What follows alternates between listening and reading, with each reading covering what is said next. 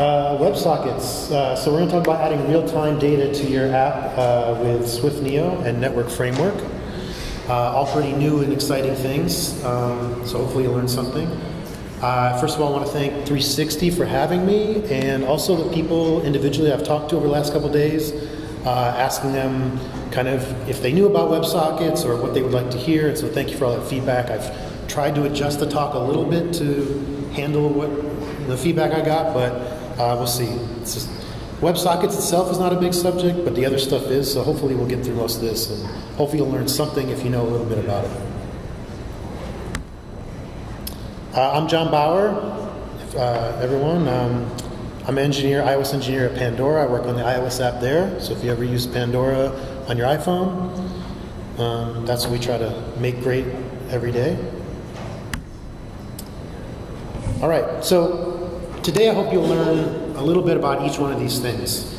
We're going to talk about HTTP protocols and their associated hacks. We're going to talk about the actual WebSocket protocol itself, in case you've never worked with it. We're going to touch on some concepts behind SwiftNIO, and then we're going to look at a WebSocket implementation on both Swift Server and on a Swift client in a demo app. So you may be asking the big question, which is, why WebSockets? What is this thing, or why do I need to do it? And I think if we use the immortal words of a great man about the world, Genghis Khan, I believe he said, pull to refresh sucks.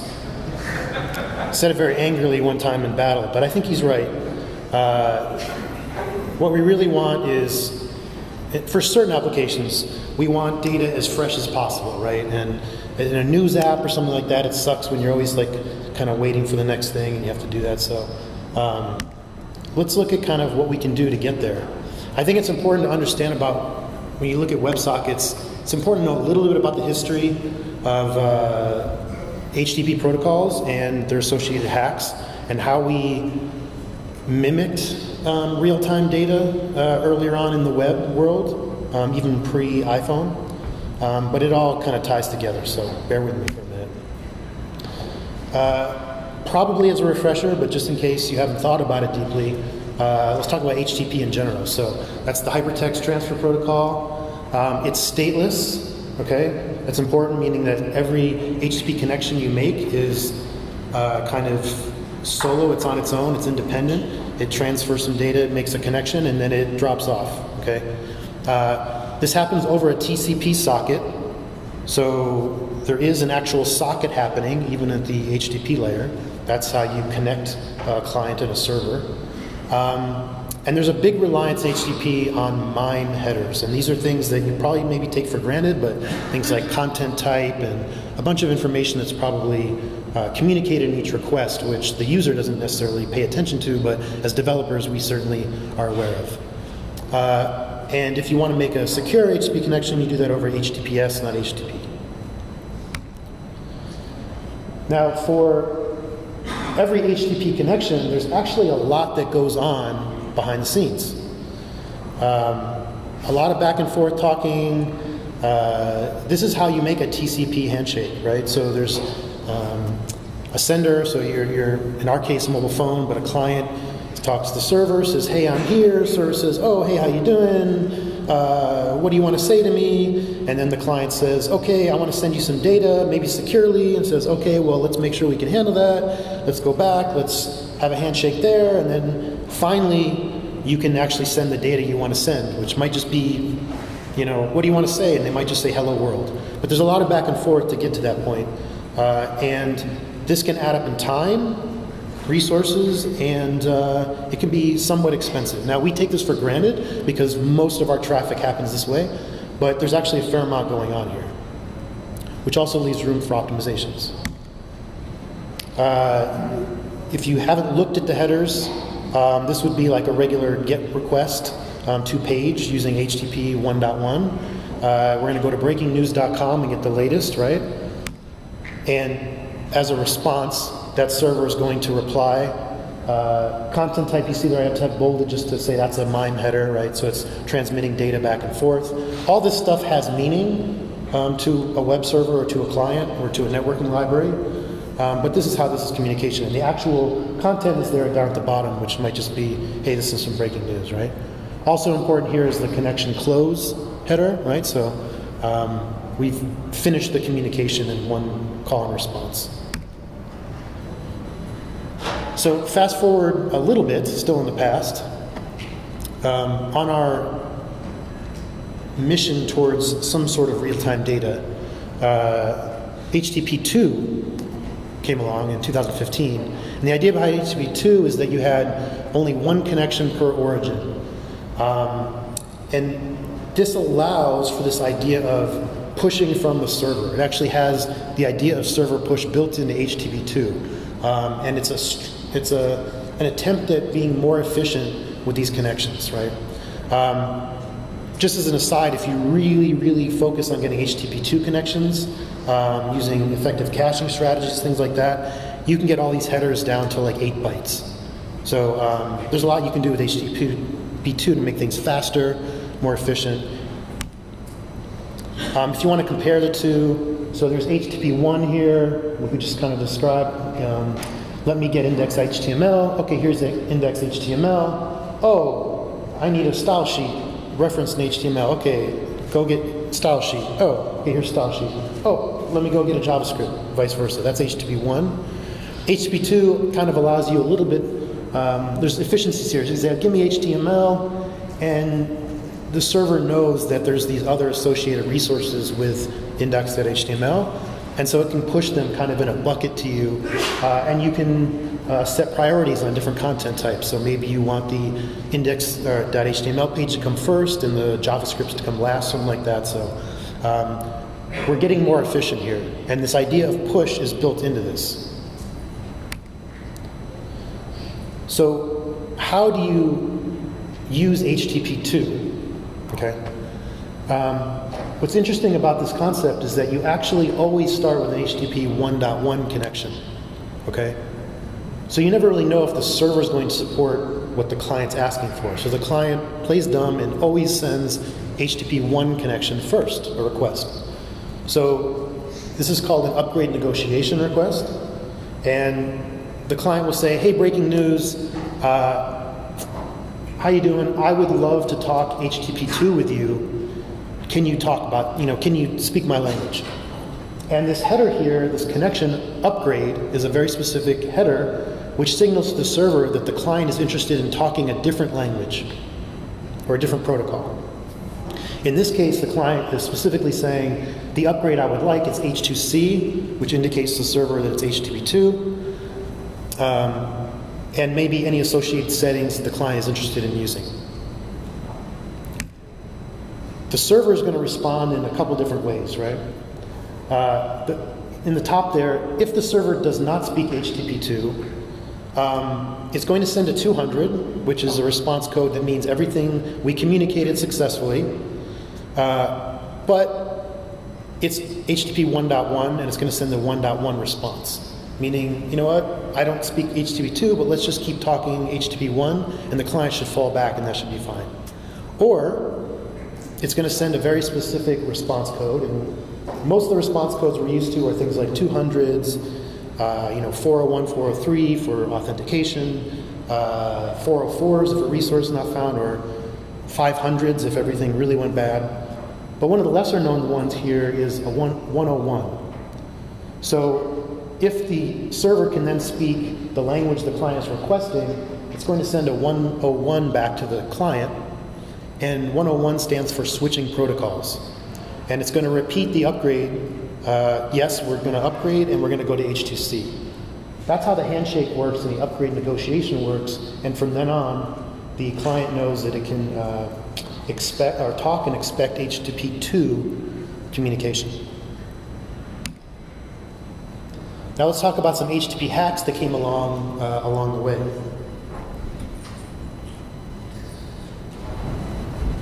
So polling is one of them. Long polling and SSE. We're going to breeze through this really quickly.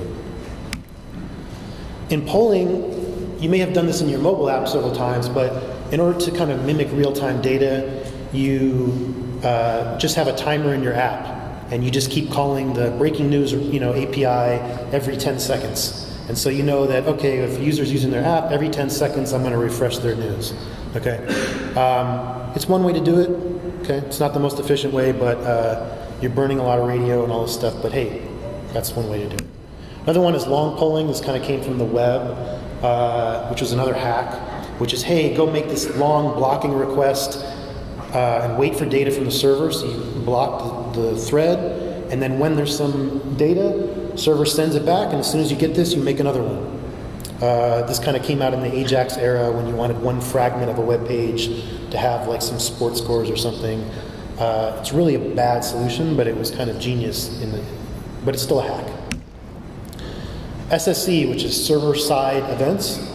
This is when client can make a request, and then the server can push back over time. So an example of this might be, I'm going to kick off a Jenkins job or something, or a database migration, and I want to get pinged back with progress. And so the website or server can push back small amounts of text, which might be your progress, and you can update some meter on that. It's good for small text updates, but you can only do UTF-8. So it means you can only have text data, you cannot do binary data. And in our iOS Swift world, that means you cannot do JSON data, right, with a capital D. You'd have to have text. It comes back as like a content type event stream or something like that. So it's not what we're used to working with. It's good for some web stuff, but it's still a hack in terms of what we're looking at. So if you're using any of these, this might be a good chance to learn about WebSockets, and maybe you could replace that with a WebSocket. Okay, let's get into the actual WebSocket protocol itself. So this became a standard in 2011. WebSockets allows a bi-directional message-oriented flow on top of HTTP and TCP. Technically, HTTP is not required, but 99% of the time you're going to use it, it's going to be over HTTP. In bold here is that you can use UTF-8 or binary messages, right, which again works for JSON data with a capital D. Once you're connected, you can use app-specific, they call some protocols. That's up to you, whatever app you're making. And there's this idea of protocol extensions, which we won't get into, but you can have additional extensions with a WebSocket protocol to allow compression, multiplexing, other stuff like that. One note before we move on. The WebSocket protocol we're talking about is more about the handshake. If you were to do some Google searches about learning about WebSockets, chances are you're going to end up reading about the HTML5 WebSocket API, which is different than the actual protocol itself. I wanted to make this talk family friendly, so we're not going to have any JavaScript at all. So WebSockets, at its base level, it's RFC 6455. This is one of those kind of crazy white papers which no one wants to read, but maybe it takes a couple hours if you're really interested. It's not that bad. It describes the protocol framing design, what the special headers are, security model. It's really not as scary as it looks, I promise, but I won't link to it because it'll probably scare you. But a couple hours and you get through it, and it's pretty interesting. But we won't have to go that deep. So take a step back. Let's rewind and talk about that upgrade negotiation thing. So what is that? What's happening there? It's an agreement between the client and the server. That means it's going to, whatever is going to happen in the new protocol is going to leverage HTTP and your existing HTTP ports, and you're going to reuse that HTTP connection. And so WebSockets works exactly the same way as what we saw in HTTP 2. The differences are just the headers. So WebSockets have its own specific headers, and it has an upgrade negotiation request as well. These headers are WebSocket versions, so it says, hey server, I'm going to speak this WebSocket version. The WebSocket key, which is actually an auto-generated challenge, it's like a hash, let's think of it like a puzzle, and if the server can answer the puzzle, then the two know that they speak the same protocol. There's the WebSocket accept, which is what the server would send back to kind of prove that it knows how to solve the puzzle.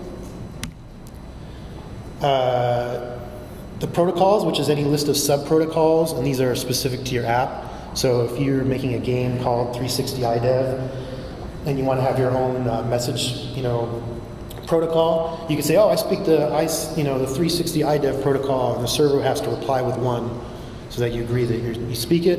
And any of these extensions I mentioned, these are optional. So looking at the actual request, again, we start in HTTP 1, call to breaking news, connection upgrade, except this time we're going to ask for a WebSocket. Authorization is there, so authorization works just like HTTP, but only for the initial connection, or HTTP, yes. And there's that key thing I talked about, that weird hash. That's actually you won't have to implement that yourself. That's usually handled by the existing implementation, like in your browser, or in our case, in our networking libraries. But just know that that's how it works. Here's the response from the server, 101, switching protocols. We're upgrading to a WebSocket. And there's the WebSocket accept header, which is the answer to the puzzle. And they can agree. Cool. And as soon as they do that, there's this handshake at the top. And once that happens, you've got this open socket, which you can do bi-directional messages, and it's persistent. Either side can close the connection at any time, so you have to be aware of that. And that's all there is to it. If you want to do, so there was HTTPS for secure. In this case, WS is the scheme, and WSS is what you do when you're going over TLS to be secure. So you should always do that. All right, let's take a break from the idea of WebSockets for a quick second. Switch gears, talk about SwiftNIO. And you'll see why this matters in a little bit. I believe it was Napoleon who said, I hope to live long enough to see real-time data in iOS apps. Unfortunately, I don't think he lived long enough to see this, but you guys actually are alive at a wonderful time, and we can start to see this really taking shape. So just the description on the GitHub page for SwiftNIO is an event-driven network application framework for high-performance protocol servers and clients, non-blocking. So there's definitely some keywords in there that we've been talking about. Sounds like this could have some benefit for us. And then we'll unpack the rest what's in there. SwiftNIO is a low-level networking framework, non-blocking I/O. It's actually just a Swift port of Netty, which is, for a bad description, it's basically SwiftNIO for JVM. It's used in a lot of places for a lot of real-time stuff, but with Java backends. So this is Swift's port of that. It's open source. Currently there's 79 contributors from Apple, IBM, lots of people from the Swift community. So SwiftNIO 1 supports versions 4 through 5 on Swift, and if you're going like 5.1 or 5 above, you're going to be using SwiftNIO 2, which came out this year. That won't matter for what we're looking at, but just know that if you're diving into the latest and greatest, you're probably going to look at 2. So non-blocking I/O, what is I/O? I/O is anything like a database query, external network request. So if I call out to Google and say, give me the latest news, and Google says 1 minute, I've got to go to another API to get that. That could be something on the server it has to go and get. File streaming, and hey, WebSockets. It's all I/O. This is the worst graphic I could ever make for this, but I'm going to try to talk you through this. And there's better ones online, but I was trying to not use copyrighted material. So in a blocking example, okay, let's compare blocking to non-blocking. In a blocking example, client makes a request to a server. A server needs more data from somewhere else, right? So in this case, a database. So it can't respond directly because it doesn't have all the data it needs. And so it makes a blocking call. And I put sync there, so if you're familiar with GCD and like the difference between making a synchronous call versus an asynchronous call, that might make it clear. So it makes a synchronous call to the database. Meanwhile, the X is showing that the server, this thread, is tied up, it's blocked. That means the client, or any other client, cannot make another request to this particular thread. Now, as a server admin, your main concern is having the most available threads for all the clients who want to connect to you. So you worry about resources, and when this thread is blocked, the longer this call takes, the more resources you're tying up. Now, you want this to resolve, and you want the client to be happy, but now your focus is how much hardware and load balancers do we need to have all this, availability. Anyway, it comes back to the server, and then it responds, then it unblocks, and the client keeps going. This is a blocking call. This is actually pretty standard, so what we're kind of used to. Again, bad graphic, but now let's look at a non-blocking example. I'll try to explain this. Client makes a request via its own async, like our traditional, like GCD. The difference here is that the server, instead of making a blocking call out to its other peripherals, like a database, it's going to make a call which will immediately return a future. And we'll get into this in the future. But a future is basically data that's going to be resolved at some point forward. So it's going to say, all right, I don't have this database information for you right now, but I'm not going to tie up the thread waiting for it. I know that at some point, sometime I'm going to get the database, and I'm going to return this right now. Eventually, sometime the future resolves itself, and the response comes back. The difference here is that while the database work is going, the server is actually still available. That thread becomes open again. So this allows for higher availability of these threads and more efficiency on the server of managing the resources, memory, all this stuff. Bad graphic, but hopefully this will become more clear as we go through. I put the word async there too because you can think of it like the server making an async, like a GCD call as opposed to a synchronous call. Okay, so why would you use NIO? If this is new, we haven't used it up till now. So if you're using custom protocols, it's a good thing. If you're using, for efficiency and scale, this is really cool. If you're using constrained hardware or network like IoT devices, this might be beneficial. And then the big thing here is that Apple no longer supports use of BSD sockets. Being a Unix platform, we're very used to kind of dropping down into like CF socket or any of the CFs if we want to do this stuff. Apple finally said, you know what, we're not going to do that anymore. We're building our own stuff, so please don't use CF network or sockets or any of that stuff. So, but the caveat here is you usually don't have to use NIO directly, okay? So this is more for your information, but you probably won't have to like drop down here. Okay, let's take another break. Now let's think about server-side Swift. The two popular frameworks here are Vapor and Kitora. You may not have worked with them. We're going to touch a little bit on them, but they're both excellent. Today we're going to talk about Vapor for a couple reasons. Vapor is actually built on top of SwiftNIO. Now Kitora uses NIO as well, but Vapor basically is built on top. It almost extends SwiftNIO, everything about it. So everything you do in Vapor, which as maybe a web developer, you're just trying to build a website, you're not really thinking about it, but actually under the hood, everything is using NIO. And because of that, everything in Vapor is a promise or a future, which we'll also get into.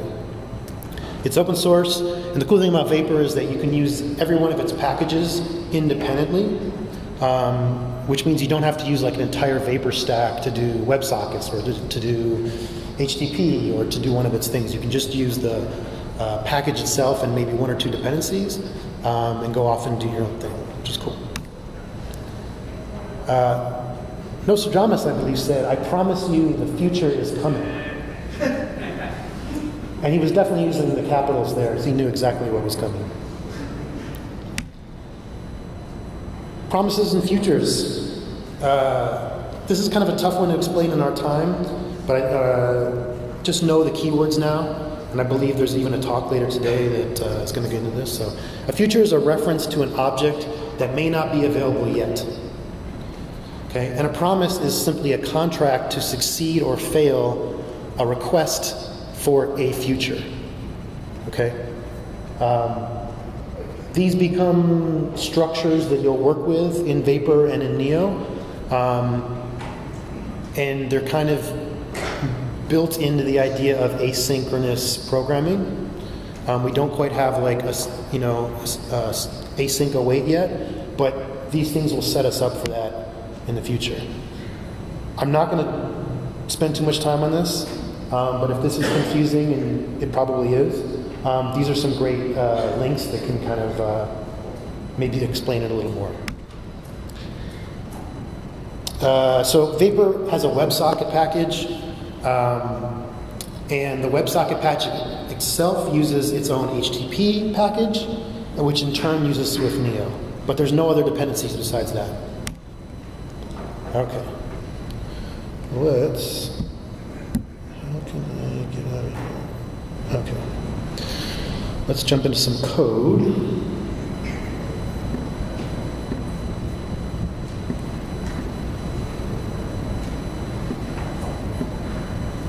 Okay. So, I'm not going to get too deep into Vapor itself. This is not a tutorial on Vapor, and I kind of wanted this to be agnostic when it comes to frameworks. And I'm going to breeze on the server side stuff. But just to show you that we can do this all in Swift, both sides. So in Vapor here, I'm just going to highlight the important stuff because there's a lot of stuff that's kind of vapory here. But we're going to make a stock quote app, which is going to deliver real-time stock quotes to our iPhone app. Okay? So we're going to have this model, stock, very simple, company, ticker, price, right? It's codable JSON object. Never mind the extensions there, that's Vapor stuff, but just look at the model here. And then let's look at this WebSocket class, which actually is just some of this stuff. Let's just focus on this. So I'm going to write this socket function, which is going to basically pull a NIO WebSocket server. NIO WebSocket server is Vapor's wrapper around a NIO WebSocket. Going to the documentation here also is a little vapory, but I just want to kind of show you how tied in NIO is. They even call it a NIO WebSocket server. And I'll come back to this, but all we're really doing is handling the get is just a route. So we're going to allow this API to be at /stock quotes. And then there's this function here, on binary. There's also an on text. So WebSockets can take one of two type things. They can take a text or a binary. And so in this case, it's binary. If we get a binary thing in, we're going to handle everything in this closure. The important stuff is really just this. So for now, quick and dirty, we're just going to make a loop. And I have this function called handle stock request, which I'm basically going to generate fake stock quotes. They're going to go up and down like 5% randomly. And I have this sleep here, which is always an exciting thing to do in non-blocking asynchronous development. Throw a sleep in there and really create problems. But that's to simulate what could be a third-party request. Okay. Probably wouldn't take a second, but let's just throw it in there. And all I'm doing is returning this struct. That's it. I'm going to get a fake price and returning it. That's all I'm doing. Okay. That's all I'm going to show you for now on this part.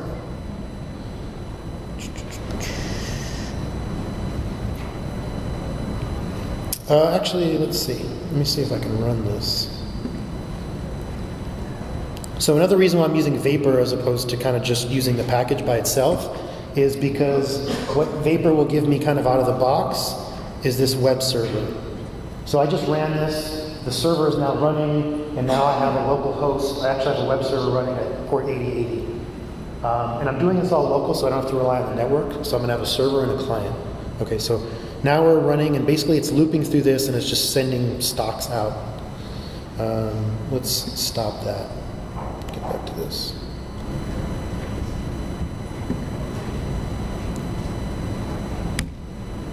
Okay, now let's talk about the client side. If you're using if you want to add WebSockets to iOS 12 or below, you can use these libraries. Many people do. Been using them for years. They work. It's called Starscream and Swift WebSocket. You can use these. That basically re-implements the WebSocket behavior and implementation in a library, so you can use these. But what I want to talk about today is Network Framework, which was introduced in iOS 12. It's part of iOS. And there's a lot of big additions in iOS 13. So in iOS 13, they introduced the ability to have low-level, give the low-level power to support custom framing protocols. What that means is that you can basically write any sort of known protocol. You can now build it in native, like iOS. And it's, in Swift. You don't have to drop down to C and all this stuff, so that's really amazing. And in fact, if you watch the DubDub video, Apple says that they used this new ability to actually write the native support for WebSockets in iOS 13. So this is something you could do for like WebRTC or something. This kind of gives me hope that we'll have native WebRTC support in a year or two. So there is a class inside Network Framework called NW Protocol WebSocket. This is what you can use to do this stuff. We're not going to mess with that. Because, hey, it's also rolled into URL session, which makes it very accessible to developers like us. So now there is a new URL session WebSocket task built into URL session. This gives you native support for WS and WSS. And it's really now very easy to consume a WebSocket. And by the way, 99% of the time, you're never going to have to worry about creating a WebSocket on the server. Probably your IT department or your third-party API is going to say, here's a WebSocket, and you're going to do the client-side stuff. So the NIO stuff is more just for information now, but in terms of how it applies to you, it probably won't be too bad. So let's look at the client side now.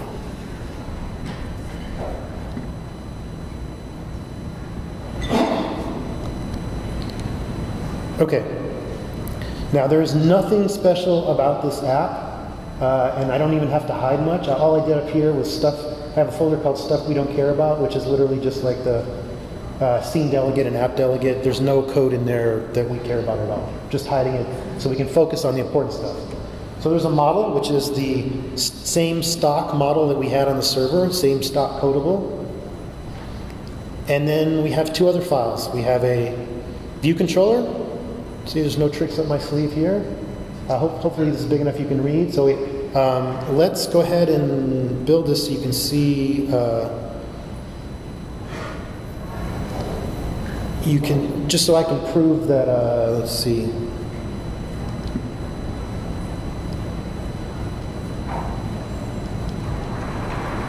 Prove that I did not go to design school. This is our app, and so we're gonna have this app, which we're going to basically have the stock, the ticker, and the price. Okay. So let's just so you see that you'll see where these outlets come from, right? The labels. I've got a number formatter there. Quick and dirty. I just have these default stocks, Apple and Amazon, and I'm just starting at these prices because they're different enough we can compare between Apple and Amazon. So here's a WebSocket client, which I wrote. We're going to go into that in a second. And then we've got, these functions, and then I've got a display delegate here, which when the data comes back, I'm just literally just updating the UI. Okay. But let's go through here. So if you did load, I've got my new WebSocket client. I'm going to set the delegate to myself. I'm going to set the default stock to be Apple, and then I'm going to call this connect function, which we'll get into. Let's see, view did appear just has I'm just using the formatter there. And then this segmented control, which we'll get into in a minute, just so you see there's no tricks. Basically, when you change the segmented control, it's going to switch the stocks. Okay, so let's go into the WebSocket client, which again is custom, but very small. Let's start by...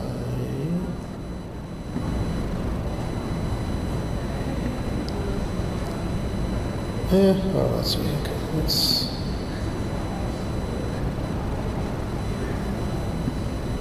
Okay, okay, just so you see that there's really not much to it.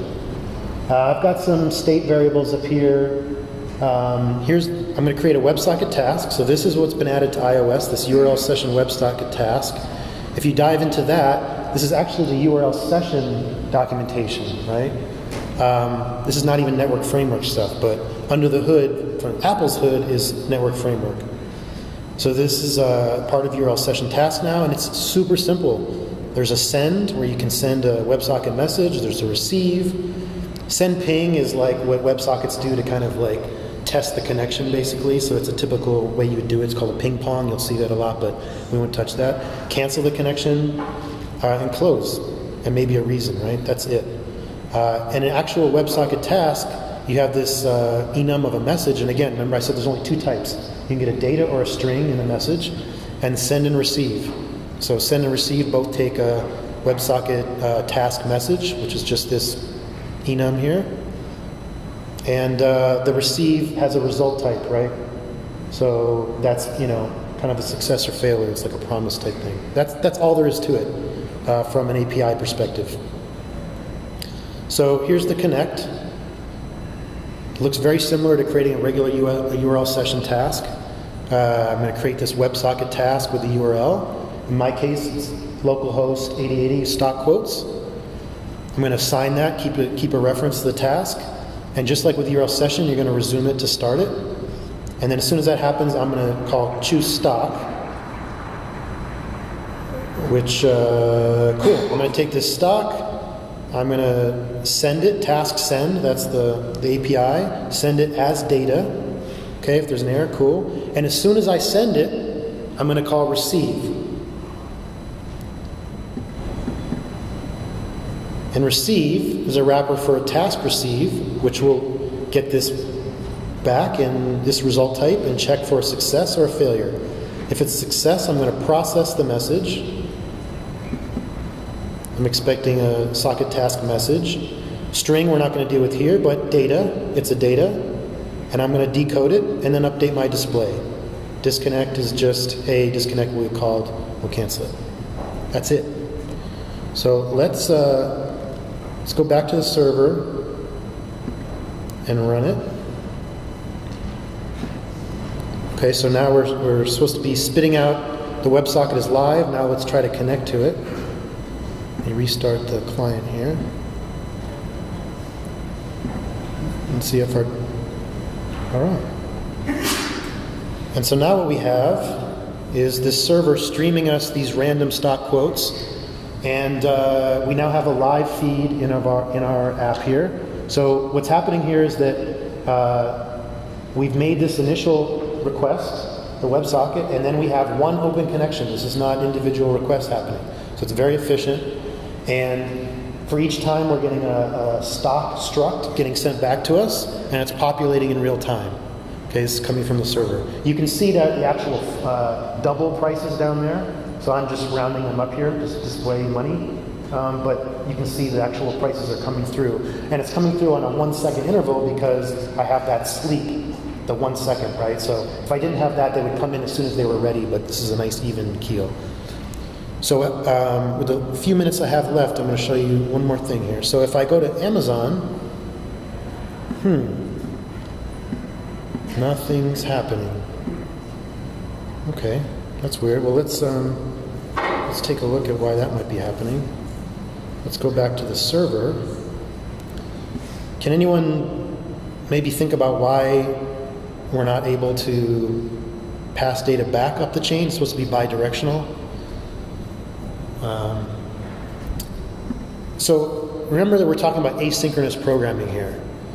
So from a server-side perspective, we're relying heavily on NIO and to be asynchronous and non-blocking. So we did this for quick and dirty WebSocket server-side, and we made a loop here, this repeat. Now, in essence, what we've done is we've created a non-blocking server platform, and we've just introduced blocking by making this loop. So what's happening here is that the client says, hey, let's have this conversation. The server says, no problem, I'm going to start feeding you data. But the loop ties up the thread and never lets it go. So we've just created this loop that never actually opens itself up for communication again. So that ends up blocking, and now when I switch to Amazon, the server can never receive that, even though it's a WebSocket. So you may say, like, okay, well, let's put this on a asynchronous thread here and try again. Okay, so I'm going to start the server. Oops. I'm going to start the client again.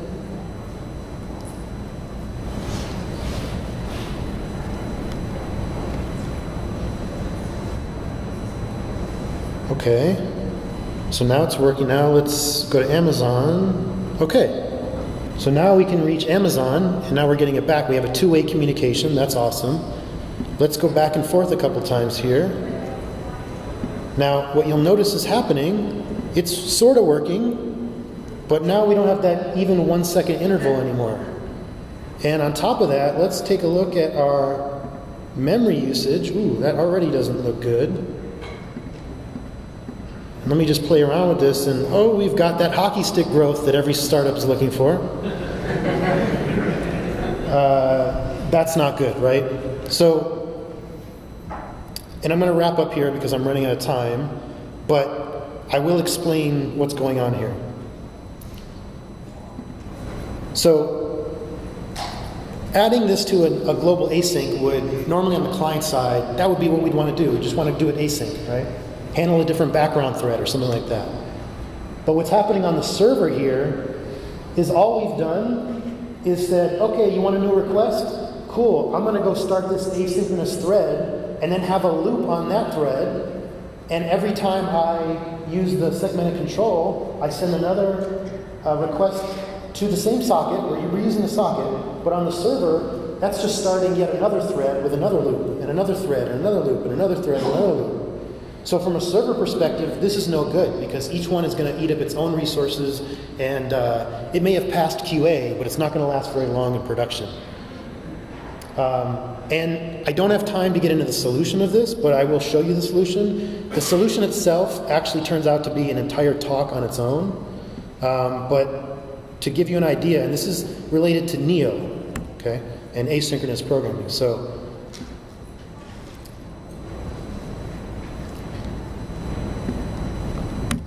and I'm not going to really, unfortunately, have time to explain this at all. But the solution here is to use, NIO has the concept of workers and event loops. And if you really get deep into NIO, you can understand how to efficiently create threads in NIO. You've got this worker equals multi-threaded event loop group. So I can actually create custom event loops, and I can shut them down gracefully. I can control the number of threads. I can throttle them, all this really cool stuff. And I can schedule a repeated task. So instead of using a loop, which is not efficient and could eat up as much resources as the server wants to, or the script wants to, I can have this repeated task, which actually is memory constrained by default and is efficient and all these things. So, and I've also changed the get stock quote function to use futures. So again, I'm not going to get into it, but instead of just returning a stock, I'm going to return an event loop future, which returns a stock. Now, I'm only saying this to give you an idea of how this NIO stuff plays into it. We don't have time to get into it, but that's the big difference, is using futures and all this stuff, you can really make efficient asynchronous code. And I'm returning a promised future result instead of an actual loop. All this stuff, let's try it again now. Let's build the server. Let's build the client again. Let's go back to our memory.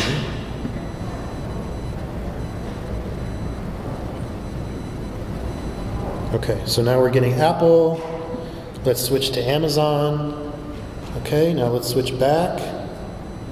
Let's go back and forth, and you'll notice now we have that even 1 second interval, because now we're managing threads effectively.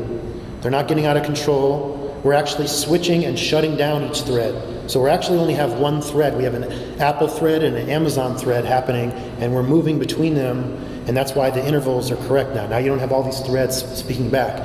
And even if I hammer on this thing, look at the memory. Maybe goes up a little bit, but as I stop, it will even out because I'm shutting those threads down gracefully. So that's the power of NIO when you get a little deeper, okay? So I'm going to wrap this up here. There's some awesome resources listed here, mostly things I talked about, but if you want to get in WWC has a lot of this stuff now for this year. And as in the wise words of Confucius, you're now wise, so go make WebSockets. And that's it. If you have any questions, we might have a few minutes or the overflow time. You can always find me at Twitter at Codeveloper, or I'll be around for the rest of the conference. Feel free to ping me. That's it.